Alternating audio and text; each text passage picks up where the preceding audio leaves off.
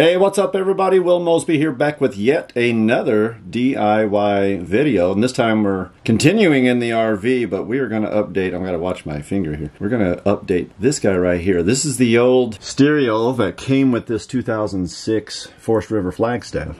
Yeah, and just look at this thing. It's Concert One, I think that's what it's called. I've never even heard of this brand before, but it looks like a dinosaur. So when I pull this thing out, it's going to leave a giant hole right there. So I'm going to have to make a new front cover to accommodate this much smaller stereo. And the new stereo is this Podofo double-din 7-inch wide Bluetooth enabled stereo that I got off of Amazon. Had a lot of good reviews. So we're going to replace the old technology with this new technology. So let's get to installing it. All right, so here's a little view of the before where all the wires terminated in that upper cabinet section. And the space down here at the bottom is just dead space, so we're just going to chop it off and get rid of it. So what a better place to do stereo stuff than at your kitchen island. And so what I'm going to do is I'm going to actually utilize the connectors that are on the back of the unit. And check this out, it's got the wiring diagram, so now I'm going to know what wires go to what. So that's going to be helpful. Alright, so let's snip off these connectors. The first one that I need to get to is the one that goes to all the speakers. Alright, so the first thing that I want to do is get my wire strippers and strip off the ends and get them ready to solder with the new wiring harness of the new stereo.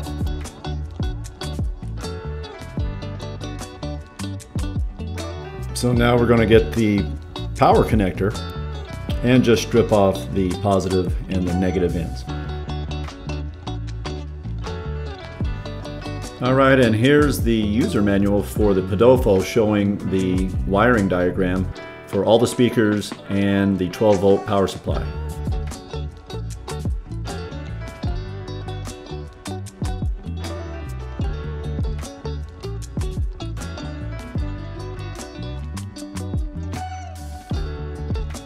And this is going to be overkill, but I'm going to solder the ends together.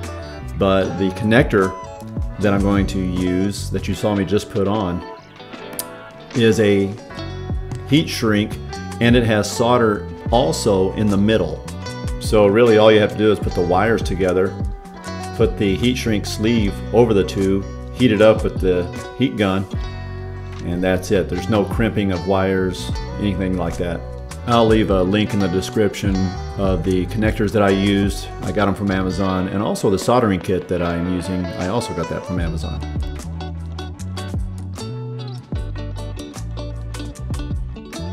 So now we're just going to go through and make all of our connections to the speakers first.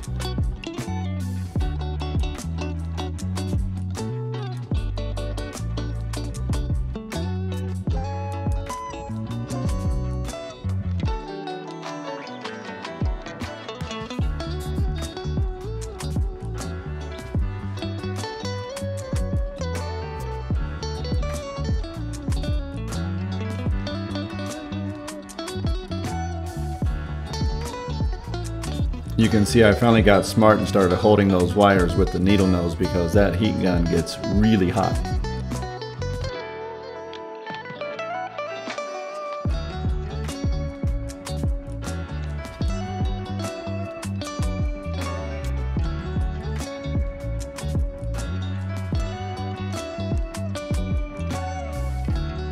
So in my RV, it has 5 speakers. 1, 2, 3, 4, 5. And so I'm going to have to double up on one of these because the new stereo only has 4 speakers, obviously, since it's meant for a car. So I'm going to pair the 2 front ones that are over the television. And we're going to tap those into one channel.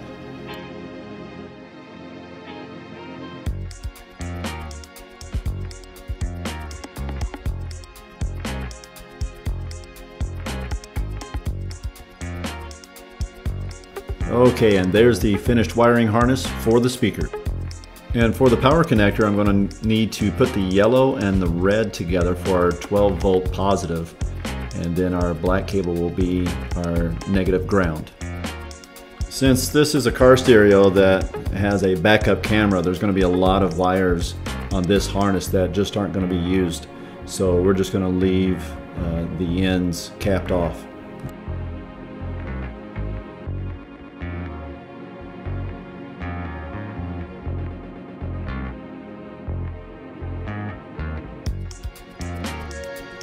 And that's it. Let's go connect it and see if it works.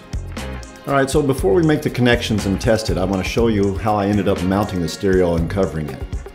First, I couldn't find a good match for a car kit which would work for my situation, so I had to improvise. I ended up using two 90-degree L brackets and mounting them to the top hole on the side. All of these holes are threaded, so I just had to find the right screw, which I did.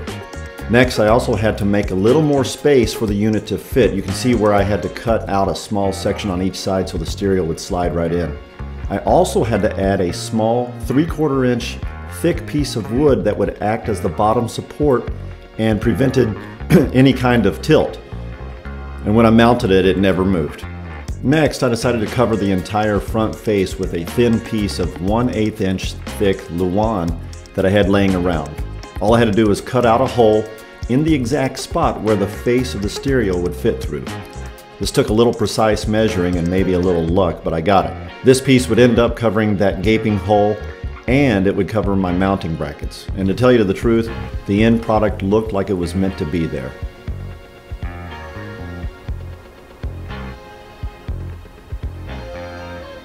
Alright, so here is the finished product. We've got it installed, got the stereo installed, and this is how I capped it off. And yeah, we got a little decoration on top because there was just like a little bit of blank space up there, and I thought, well, I'll find something. And you know that, whoa, I'll never get it back on there. There we go. That fills the gap, you know, that just fills the space, and it looks just fine. Okay, this is the finished product, just to show you that, you know, it does work. I'll turn it on. Yeah, we get a silly little splash screen right there from this stereo, but it's got all the functions that we need it to do. It's got, you know, radio and Wi-Fi and Bluetooth, and yeah, I've got this blue aux cord connected to the back of the television, so it just gives me sound when we're, you know, playing the television in here.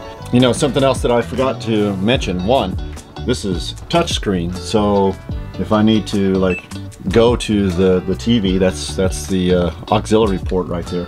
And if I just want to go back home, I'm not going to show you like how to use this stereo, but it's nice to have touchscreen. And I chose this one because it also comes with this handy dandy little remote. So if we want to turn the volume up or turn the volume down or mute or change mode or whatever, I can do it right here from the remote from sitting over on the couch. I don't have to get up and go change it, because the other one didn't have something like that. So makes it kind of useful to have this, and just like, you know, comforts at home. We're hooked up to the antenna that's on top of the roof here, and that works pretty good, you know, for picking up different radio stations around for your local stations. But this is just a little thin piece of 1/8 inch Luan that I kind of had laying around, and just cut that out, you know, to fill this space on the front, and then just tacked it down with some 16 gauge brad nails. You can actually see my holes. I've got to go around and just do a little touch-up paint and stuff like that, and caulk and fill those up, sand it down, but that'll look good in the end. So anyway, pretty simple little project to do, just to upgrade the technology that was here in the camper, from some old technology to this new technology, and it works really well. Wasn't expensive at all, and it wasn't hard at all. Just get the old connectors off of your old stereo, and just take your time and wire it up correctly, and everything should work out just fine. Hopefully you found this video helpful, and please like, share, subscribe if you're into this kind of DIY stuff, and leave your comments. I would love your comments on all these videos, because it helps me make the next video, and I would just love to hear your feedback. That'd be great to hear. Thanks for watching. We'll see you in the next video.